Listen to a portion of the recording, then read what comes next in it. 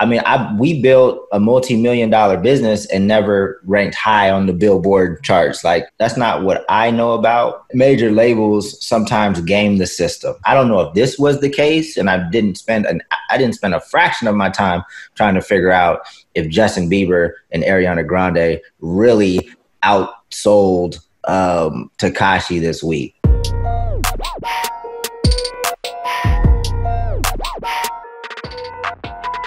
It says we're live. What's going down is DJ Payne One. This is the Music Entrepreneur Club podcast, episode number 48, I believe.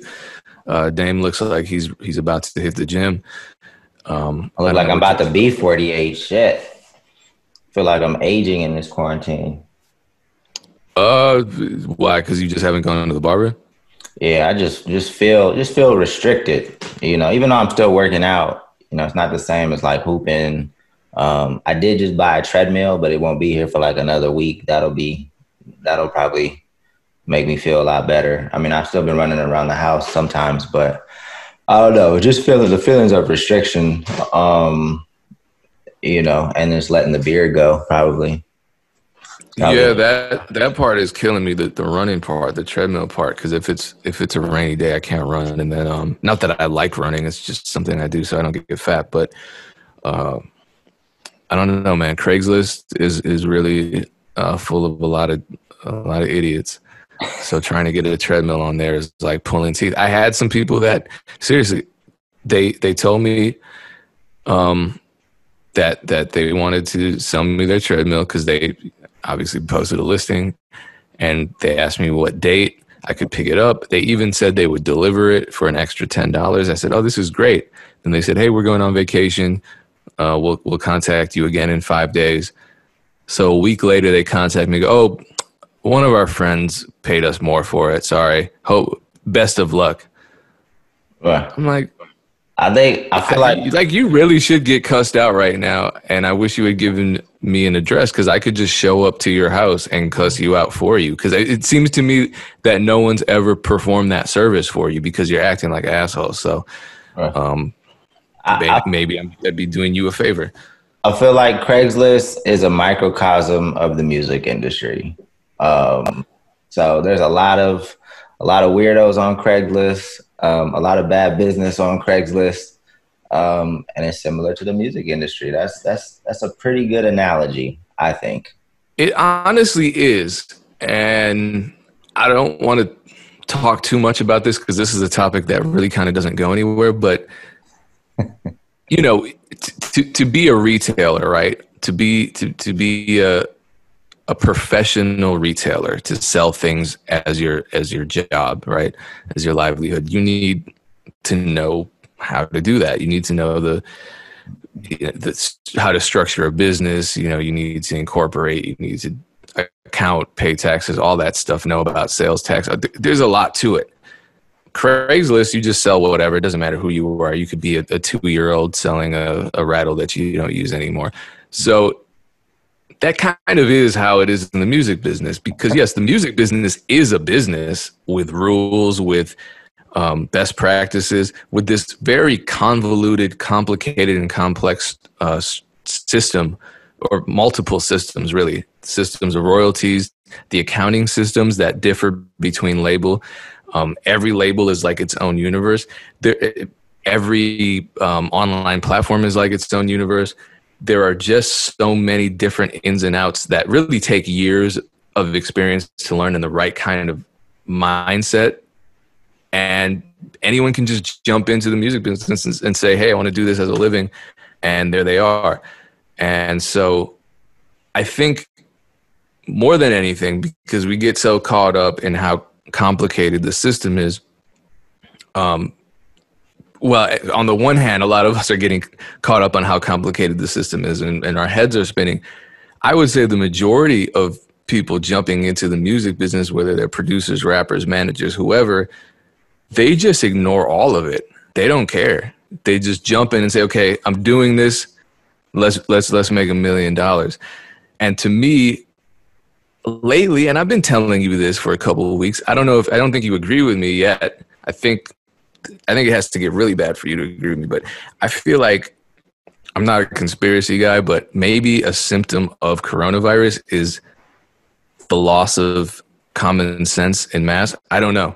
It just seems like common sense it was bad a year ago, but now it's just like the stuff I'm seeing now is crazy. I mean, just in the last 24 hours from people saying, hey, do you manage artists? Or, hey, I want you to sign me, to, hey, does BeatStars sign rappers? To people just making up their own facts about how a PRO operates. It's like, well, BeatStars does sign rappers though. I don't know if that's something that you push back on. BeatStars does sign rappers.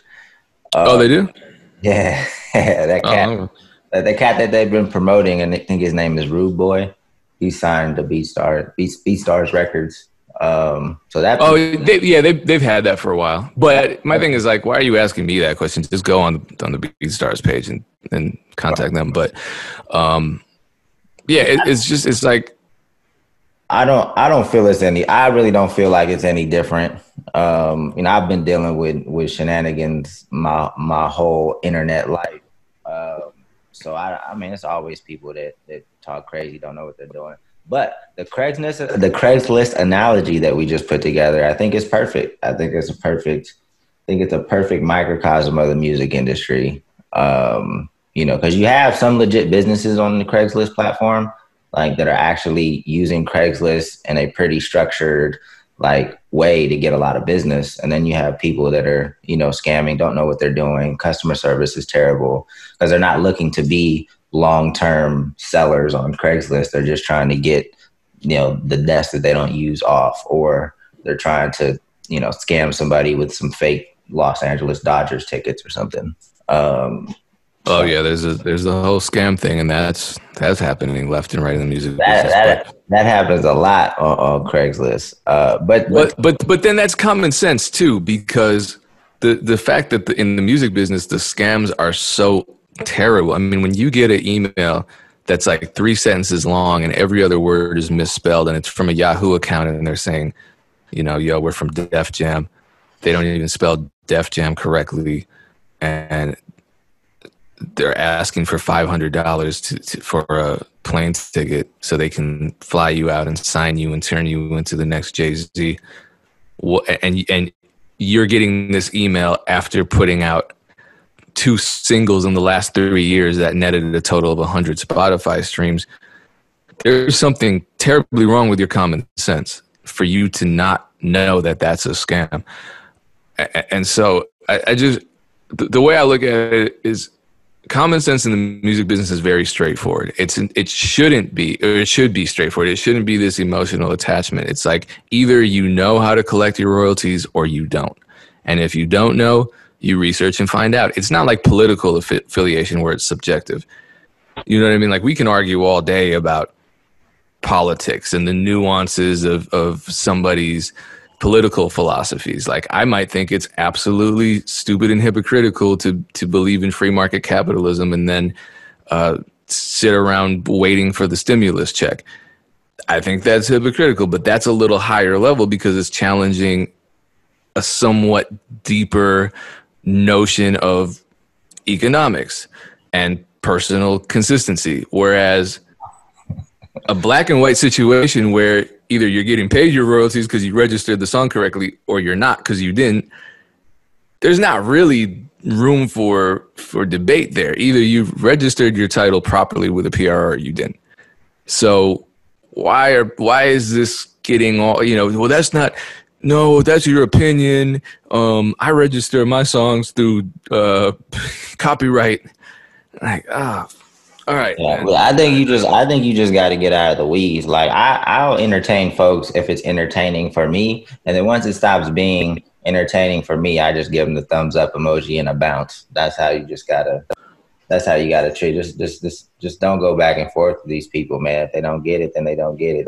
No, I don't go back and forth with people. It's just, I mean, sometimes I do, but not with this kind of thing. It's what I'm seeing. I mean, people see once or twice a week the back and forth I have. They don't see the thousands of messages that I just completely disregarded and ignored. I see a lot of your back and forth on Twitter. There's a lot of back and forth, or you know, just trolling people. You know, I troll you. Who else do I troll? When it stops being fun, man, just get out. Just get out. You know, I definitely. We should have enough experience by now to know, like, oh, okay, this one's not gonna be fun. This one's not gonna end well, or it's not gonna end. You know, until I stop. So, you know, if people are respectful or are really asking like a question, you know, I'll respond. But if people are being stupid, then I don't. But wait a minute, Dame. Didn't someone recently comment on an Instagram post saying we didn't know we were talking about it? What did they say? And then you responded, and no, and I gave him a thumbs up emoji. I gave him a thumbs up emoji, and I screenshot and I sent it to you, and you took over. So it's a perfect example of what I'm talking about. So for the people that don't know what we're talking about, I forget what was I don't even remember the topic, but the person basically just accused us of us being surface level. And this person had like 250 followers. You know, and it's fine. Like, some of the stuff that we cover is surface level, but some people need to hear surface level because that's where they're at, you know, and we definitely go deeper in a lot of different topics for sure. And maybe he just wasn't paying attention, or maybe he just doesn't join our live sessions, or maybe it's not useful for him. That's okay. I mean, if you decide that what we're talking about or what we do is not useful, why are you following our page in the first place? Like, don't follow things that aren't useful for you, because it's gonna take up, even if it's a second of your time and as you're scrolling your feed, it's gonna take up your time. So you have to treat your feed in a healthy way. Like, what do you want to consume? I go through and unfollow people all the time that aren't adding any value, right? Like, if you're not educating me, if you're not entertaining me, if you're not funny, if you're not adding some type of value, then I'm unfollowing people all the time. I think people should do the same with their feed, because as you're scrolling, you're taking in information in bits and pieces. And if it's not healthy for you, then don't take it in. Like, don't follow us. I'm not offended by it at all. I don't want anybody following us to think that we don't add any value. And I know I just took that to a place that it probably didn't need to go, but I think everybody should be managing their feed in a healthy way and unfollowing people all the time that aren't bringing, because I have to, like, sometimes people start posting fights and stuff like that. I don't follow those people. Like, I don't want to see that shit. I don't want to see, you know, just random fights and stupid. I'm all for like funny, thoughtful pranks and things like that. But if it's just, negative and violent, then I'm cool. I'm out. So yeah. But well, speaking of negative and violent, I know you really wanted to talk about this Tekashi situation. Yeah, I want to talk about why we don't.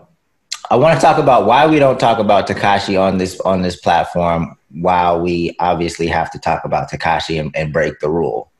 Okay, but before you start, can we just both agree that the Apple metaphor in his Billboard video was probably one of the funniest things that the internet has ever seen? It was kind of funny. I was really impressed up to that point. I was like, wow, Tekashi's being really eloquent. He's very well spoken suddenly. He's explaining how he believes Billboard is embellishing the numbers. And then let's say I'm looking at an apple, right? And I'm looking at this apple saying you red. But Billboard saying that you not red. So boom. I just lost it there. That was it. Got the perfect Tekashi reenactment. Yeah, that was quite stupid. But I loved it though. That's probably my favorite Tekashi moment. But the reason that I don't address and Payne, me and Payne, we're allowed to do whatever we want, but because we work together, we have a similar thought. We have similar thoughts a lot of the time, and we definitely disagree, but we have similar thoughts a lot of the time. And my thing is like, Tekashi's playing a dangerous game that we would never, ever teach or suggest to anybody that follows the Music Entrepreneur Club, and being so controversial, getting involved with, with folks that, could be a danger to his career, being a part of a lifestyle that could be a danger to his career. I guess it's high risk, high reward if you consider, what he's experiencing now, a reward. I mean, sure, he has money, but he has to change houses like every other day. He has hella people that hate him. Sure, that gets a lot of attention. That's going to bring him some financial success, but like, who does he have around him? Does he have, a comfortable team that he trusts and respects and appreciates? Probably not, so now he's going to be, and I don't think it's going to last very long too. I think a lot of people just are like, they're just impressed, but I don't even know if impressed is the right word. They're just shocked by him that he's been able to do what he's been able to do. I don't think it's really like a love for his music. And I don't know how long this run is gonna last. I would think that, okay, people were interested in what he had to say because of everything he's done and gone through over the past couple of years. He goes on IG and gets like 2 million people watching him because people want to know what he has to say. But it's like, is that going to keep, are people going to keep wanting to know what he has to say? Like if he has another analogy of a watermelon instead of an apple, like you see that he's not that deep or thoughtful. I would tune in for the watermelon analogy. You see that he's not that deep or thoughtful. So none of what he's doing is so it's two things. None of what he's doing is what we would ever suggest to artists. So that's why we don't use him much as an example or talk about him. He's playing a very dangerous game. And like when he's talking about Billboard and stuff like that, like our audience shouldn't be concerned with what Billboard's doing right now, right? Like I personally don't. I mean, we built a multi-million-dollar business and never ranked high on the Billboard charts. Like that's not what I know about, and I definitely know that major labels sometimes game the system, right? I know that. Like I know that they, sometimes, I don't know if this was the case, and I didn't spend a fraction of my time trying to figure out if Justin Bieber and Ariana Grande really outsold Tekashi this week. I don't care. But that's not where our energy should be. And that's not where I want our community's energy to be, worrying about Billboard and things like that.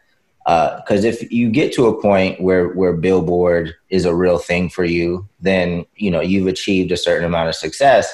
And, whereas most of the people that listen and rock with us are just worried about getting fan 1 and turning 1 into 2 and 2 into 4, 4 into 8, and building like a solid foundation of like real fans, real engagement, and just a solid business. It's totally different than the game Tekashi's playing, and that's why I don't entertain it.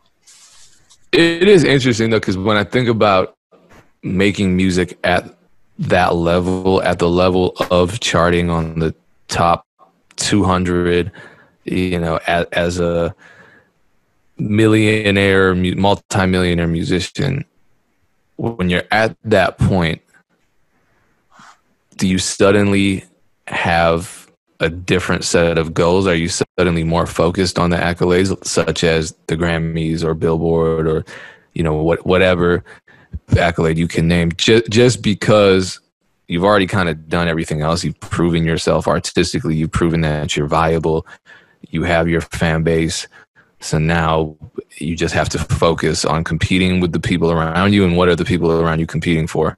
Billboard positions, Grammys, and knowing that it's this paradox of knowing that the game is kind of rigged. I mean, we don't have any definitive proof about the Grammys, but there were those accusations recently about them being rigged, and the gender discrimination and all that. It was just a very convoluted story.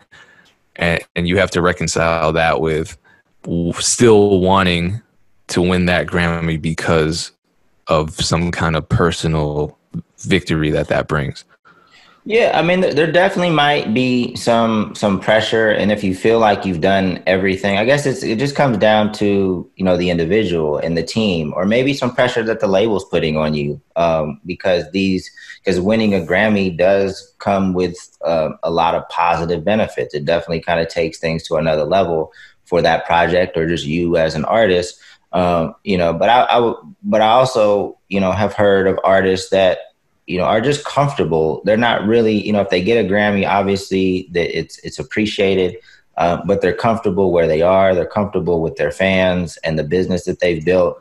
And whether they win a Grammy or not, they're going to have a successful, happy career. And that's what I feel like, the mindset should be. If you want to win a Grammy, that's not a knock, but it's like, do you need another organization's validation that your music is good? Like, is your fan base not enough? Like, is your fans telling you that your music is wonderful and it's changing their life not enough?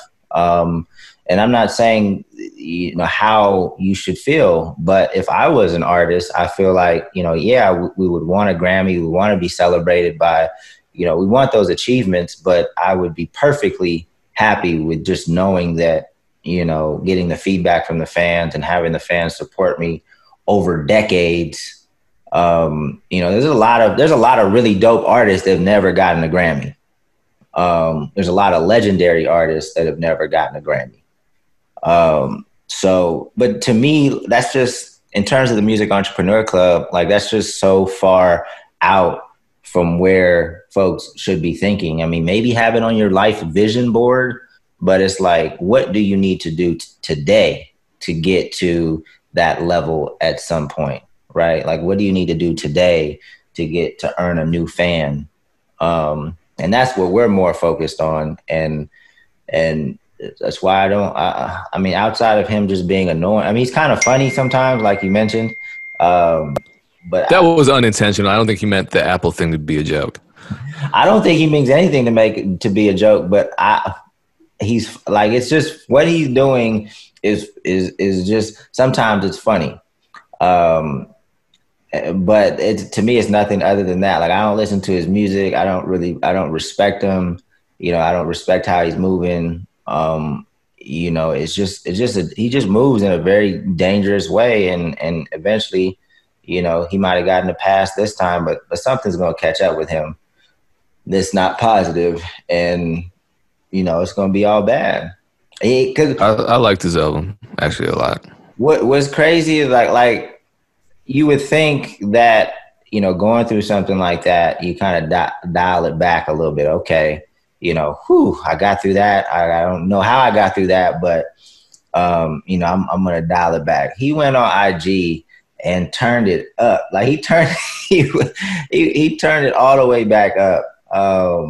So he's an entertaining cat, but like I said, I don't know how long, this can go. Because the music all sounds the same to me. Every time like the song that he just put out, what's the difference between that and anything else I've heard, essentially? Maybe from him or from any other artist? From him. Like, all his... Yeah, from him. But, artists kind of aren't known for dropping two songs that both sound entirely different from one another. Who it's funny, too, because Drake does that, and I think that's weird. It's strange that Drake is so successful dropping three songs on the same day. One could be a dancehall record, one could be a UK drill record, and the other one could be, like a golden era sounding hip hop track. And all three of them are breaking the damn internet. Most artists can't do that at all. I mean, if all of a sudden Jay-Z did a dancehall record tomorrow, I don't think people would respond well to it. So Drake is one of those artists that's in a very unique position and kind of the exception to almost every rule. So, but bringing it back so we don't keep talking about Tekashi, the whole focus on these accolades before having the foundation as an artist, I think on a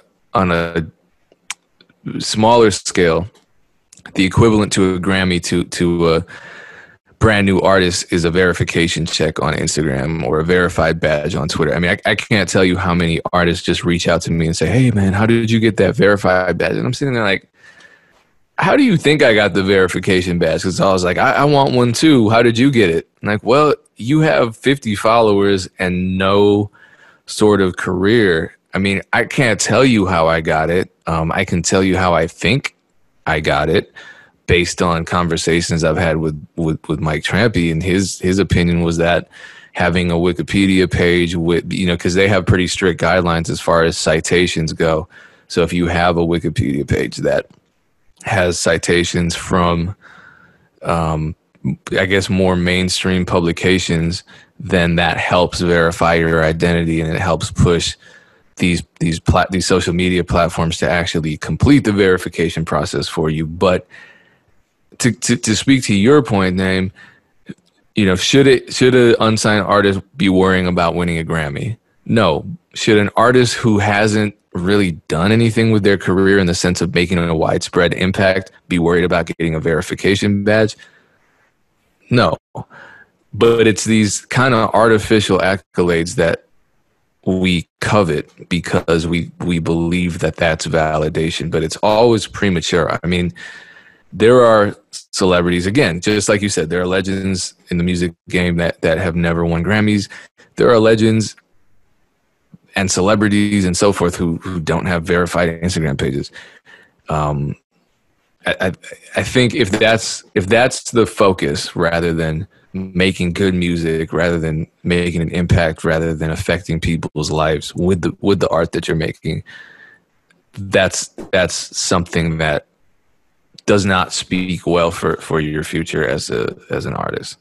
Yeah, like if you're caught up with like how to win a Grammy, how to get on Billboard, and you still don't know what a PRO is, you still don't know how to collect money when you release a song, you still don't know how to, you know, set up a website properly, you still don't know how to do merch properly, like all these other things. Like if you don't know these things and you're so interested in how to get a Grammy, like obviously, you know, your head is not in the right place, right? In terms of building a solid foundation, because that's crazy. Like just, you know, again, have it on your long-term vision board, but you're not winning a Grammy this year. You're not winning a Grammy next year. Like you need to work on like being a full-time artist and quitting your job at the store. Like that should be the focus, not a Grammy, not Billboard. You know, don't waste time with Tekashi. Don't care about, you know, labels gaming the system. That's not the game you're playing right now. I agree. I think that should be motivation enough. I think minimizing all kinds of distractions. I mean, if this is really what you want to do, this is really what you want to do. Another analogy would be college, right? You just want to get through college. You're paying tuition. You want to get your degree so you can enter the next chapter of your life and pursue whatever career you're passionate about pursuing and make a livelihood and build a life for yourself. Minimizing distractions in college is also something that I think most people try to do, you know, and if they don't, they end up failing, they end up wasting money, they end up extending their stay at college. They might end up doing 5-6 years on a bachelor's degree because they're drinking too damn much, chasing dick, chasing women, you know, whatever it is that they're chasing that isn't going to help them achieve their goal. Then it's like, well, that happens in the music business. A lot of people are chasing something big. They made one song this year, and all they want to do is get and producers, especially in the producer community, you see that, you know, someone makes 5 beats and it's like, I got to get these placed. Just keep making beats, keep making better music. There are a million ways to do this. Right. And if you have this singular goal that is really an endpoint for even the most talented artist careers, like the Grammy or the placement or, you know, whatever it is, and you have, you know, that's point W and you're at point A. At very least, if you want to skip a steps, you know, skip B and get to C. Don't skip You 20 can't some odd skip, letters. you can't skip any steps. Like, I don't feel like you can skip any steps, or just it just weakens your foundation. But anyway, Matt, let's wrap this up. I did want to quickly promote the MEC workshops that we're starting. So we're starting kind of a different format. We're still having our Monday and Tuesday night sessions, but this week and for the next 4 Fridays going forward, I have a workshop called Developing Your Content Strategy. Priority was given to our MEC members, but I've since opened it up. I sent the link out to our text marketing list. I think most of the slots are taken at this point. I think I'll post it on Instagram today if there is any remaining slots, but essentially these are, limited to 15 people a session. And what we're going to go through during these workshops is something tangible, like something that you can leave with. So in terms of developing a content strategy, I want to talk with artists about like what types of content they should be creating to engage and grow their audience, how often they should create it, and what platforms and how they should post on the different platforms. So we're going to speak to and it's the group is so small because I want to talk to everybody's brand specifically. And I want to have the entire group brainstorm and give ideas, not just me. So everybody should leave with a strategy. Everybody should leave with, some confidence or just a plan of what they're going to do going forward to try to engage folks on social media. So we're going to try this format. And I know Payne might try it as well with producers. And if it works out, we'll continue to do something like this if people find it to be a positive and valuable experience. So, just like artists are always, you guys always have to kind of try new things and evolve your business, so do we. So this is be another experience that we'll try, especially since we weren't able to do the MEC tour. Or it doesn't look like we'll be able to do the MEC tour this year. So we might do a drive-in MEC tour. Yeah, I don't know about that, but I am looking forward to potentially some drive-in. I'd go to a drive-in concert. Like I said last week, man, I loved the drive-in when I was little. That was like one of my favorite things to do. And the fact we don't have any more drive-ins, I heard they're coming back. Some of them are reopening. But so I'm looking forward to going to the drive-in. That used to be that was probably like top 5 things for me to do when I was a child because we didn't get to go that often. But when we did, I feel like we had a good time. Wait, what city was this again? I'm in LA. They had drive-ins in LA? Yeah, remember the scene Poetic Justice? Oh, I don't know. Was it Poetic Justice?